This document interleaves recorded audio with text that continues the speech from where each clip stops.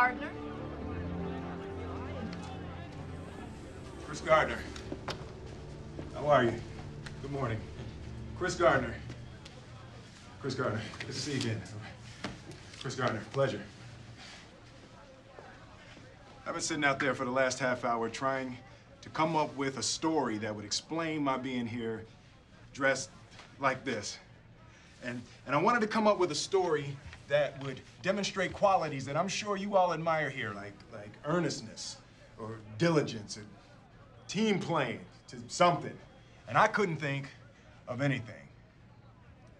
So the truth is, I was arrested for failure to pay parking tickets. Parking tickets? And I ran all the way here from the Polk station, the police station. What were you doing before you were arrested? I was painting my apartment. Is it dry now? I hope so. Jay says you're pretty determined. Oh, he's been waiting outside the front of the building with some 40-pound gizmo for over a month. He said you're smart. I like to think so. And you want to learn this business. Yes, sir, I want to learn this business. Have you already started learning on your own? Absolutely. Jay. Yes, sir. How many times have you seen Chris? No, I don't know. One too many, apparently. Is he ever dressed like this? No. No. Jacket and tie. First in your class? In school? High school? Yes, sir. How many in the class? 12. It was a small town. I'll say. But I was also first in my radar class in the Navy, and that was a class of 20.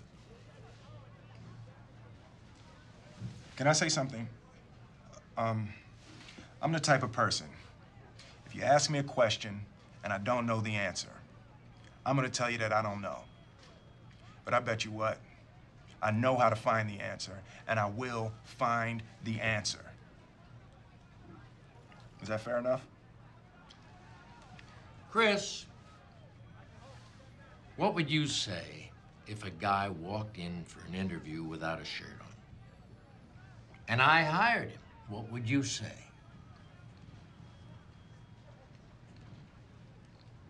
He must have had on some really nice pants.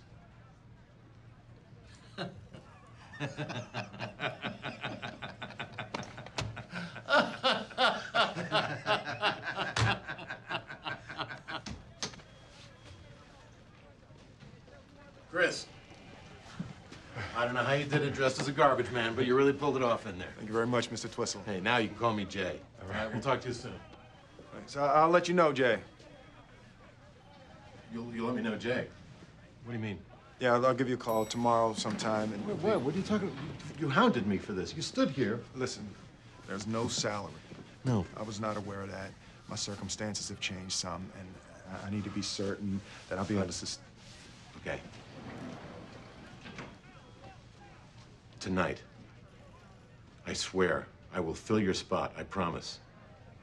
You know what I'll look like? If you back out, you know what I'll look like to the partners? Yes, an ass. Yeah, an ass all the way. You are a piece of work. Tonight,